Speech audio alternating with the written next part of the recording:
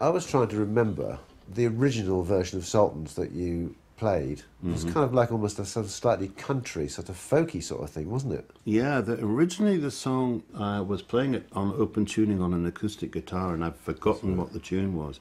And it was only until the Strat turned up, which is this one from 1961.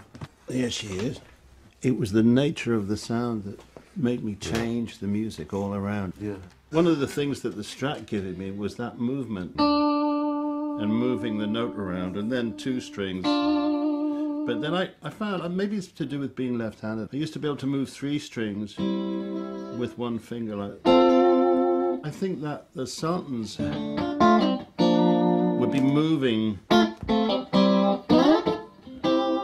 That was part of the sound, and I remember realizing that the thing was giving me a different set of music to the same set of lyrics.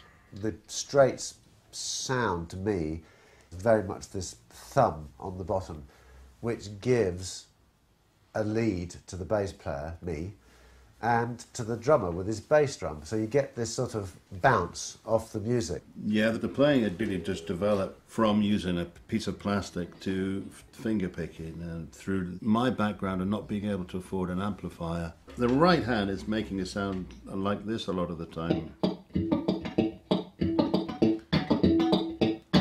That becomes a feature. So even if you're just going, it has the same thump thing to it. With Sultans it would be that. Yeah, exactly.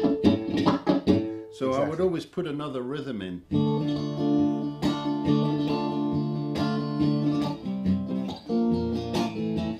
We've got a piece of modern technology here, which of course didn't exist then, which we've got the original demo of Sultans on. So Which I haven't heard for 35 years. I listened to it the other day. It's very simple actually.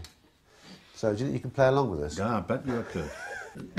Ah, there we go.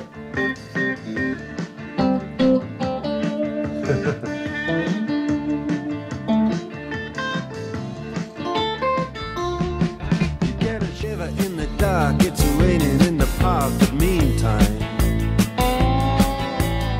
sound of the